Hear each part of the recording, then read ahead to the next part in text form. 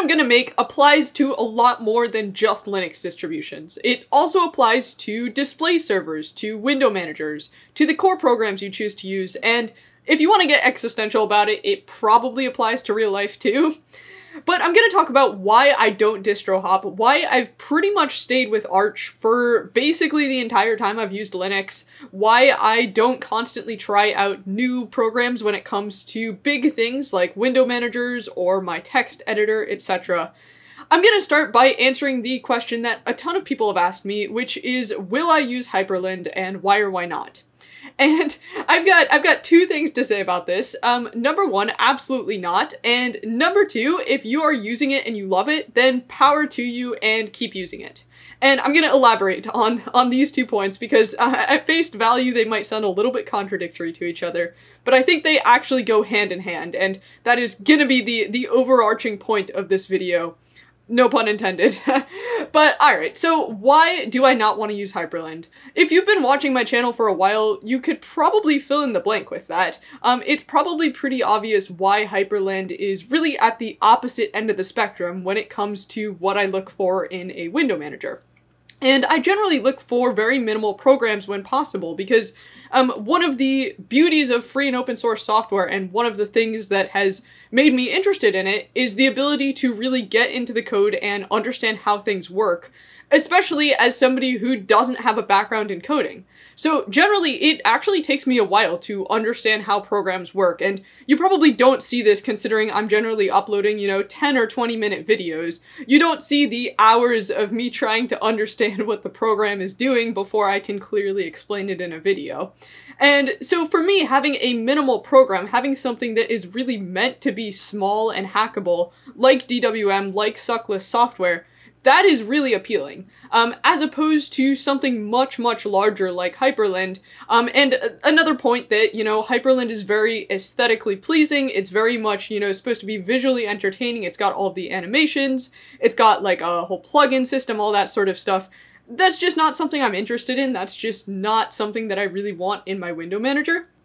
But by the same token, more power to you if that is what you want. And that is the beauty of free and open source software, right? We all have different use cases, we all have different preferences in our software, we all have different things that we use a computer to do. So the more different opinions that people have about software, the more good software gets created, because the more differences you'll have that somebody sees, I want this to work like this, and then they make their own piece of software that does it their way. So I think having these different opinions when it comes to software, and having, completely different types of end user experience, I guess would be the way to put it, completely different types of end user experience when it comes to window managers, that's a good thing, and I think we should be encouraging the people who enjoy the opposite things that we enjoy. So, for example, me who, prefers minimal software, I think it's great if you prefer Hyprland, and vice versa. I think people who are more interested in Hyprland and, very maximal software that's going to be highly configurable when it comes to the visual animated side of things, I think having an appreciation for why somebody would prefer more minimal software is a good thing. We got to appreciate why we have different tastes in software, because that's how we improve software overall, right? So by that logic, I want to talk about another point that a lot of people have asked me, which is, do I use Wayland? When am I going to move to Wayland, etc., etc. I have already moved to Wayland on my laptop. I have used Wayland on my laptop for I want to say 8 or 9 months now. And honestly, the main reason for me is security, okay? Wayland is undoubtedly better than xorg in terms of security, and that is by far the biggest appeal to me. Other than that, there's nothing too crazy about Wayland to me. I mean, yes, I'm aware there's, other improvements too, but really security is the big one for me. But I will say, as much as Wayland does improve certain things, it also adds other issues and other annoyances. So I have reasoning for why I want to use it on my laptop, but I also have reasoning for why I don't think it's the right time for me to move to it on desktop.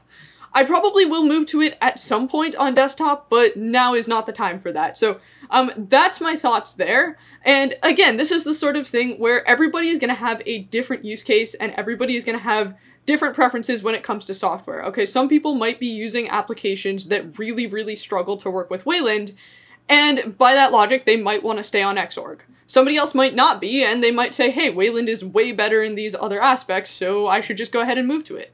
So that's my thoughts on that. I have a build of DWL that I've been working on, but I'm really not fully satisfied with it.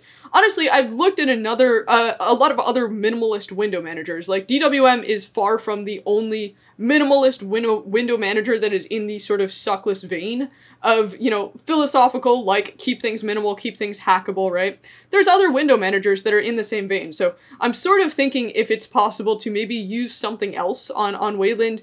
So yeah, I'm still looking into it, but when I find something that I'm really ultimately happy with, then I will probably make some videos about it. But I try to make a point of not making a video on a piece of software until I'm certain that I'm gonna be staying on it and using it, because I don't want to make a video and then walk back on what I said like 3 months later, you know? So anyways, on to the big question, which is distro hopping. Something that I think people have been asking me for a very long time is, why do I stick with Arch considering systemd exists and systemd kind of sucks?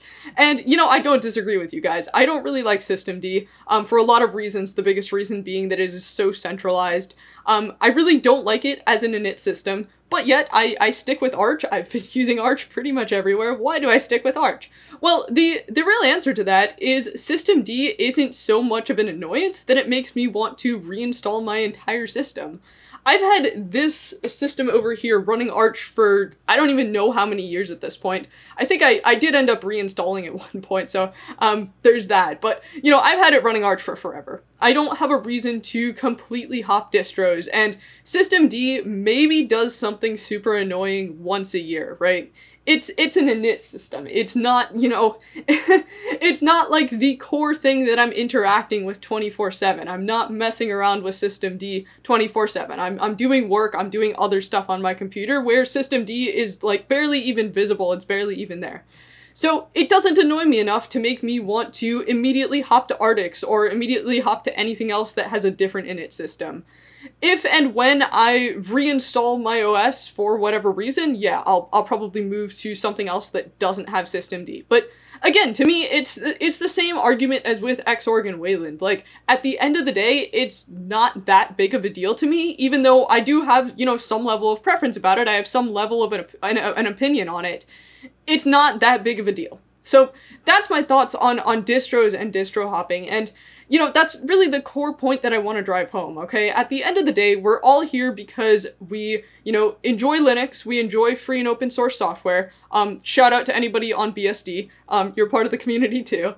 But, you know, we're all here for the same reason, and I think while it's good to have opinions and, you know, reasoning for why you pick the software you pick, I think it's, you know, good to have a reason for, I'm on this distro because of this reasoning.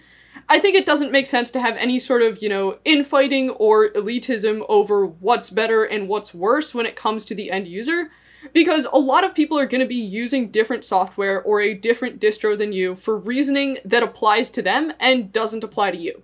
So it doesn't make sense to critique them over something where they probably have pretty valid reasoning for why they're using something, just as you have valid reasoning for why you're using something. And, you know, maybe I'm just stating the obvious, maybe this entire video is just me stating the obvious over and over, but I think, you know, it never hurts to remind people to be respectful and, you know, to understand that we all have different things we want in software, and that is what makes software better. Anyways, that's about it. I hope that answered your questions. I'll see you next time. Peace.